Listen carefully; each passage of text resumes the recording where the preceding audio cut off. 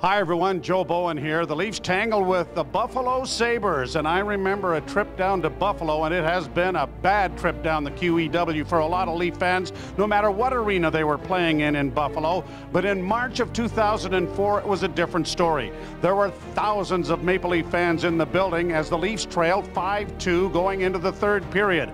And then all of a sudden, things turned the other side. The Leafs roared back with 3 goals, including the tying goal where Alex Mogilny set up Gary Roberts for the tying goal with his 1,000th career point.